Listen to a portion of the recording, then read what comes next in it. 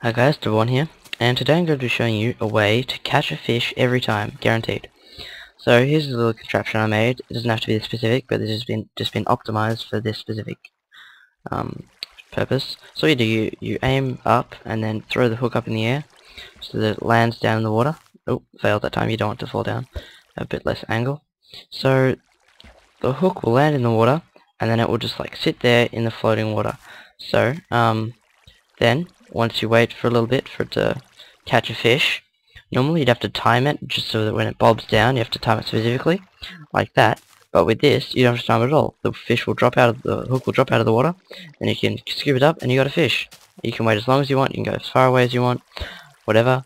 You can also increase the height of the water so it doesn't like fly up in the air. It'll just like get your coordinates straight away. Also, you don't need this trapdoor here. This is just like optimized specifically for this version of it.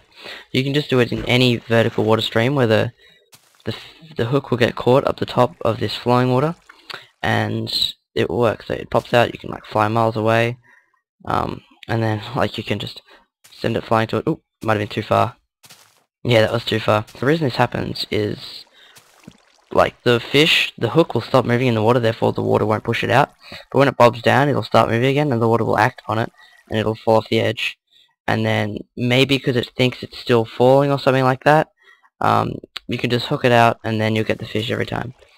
So yeah, it doesn't have to be specifically like that. You can have just something like this. We just like aim in, like have it go up to the top, and then it'll just sit there, and then wait for the same thing. It'll pop out, fall down to the bottom, and then you can just catch it again.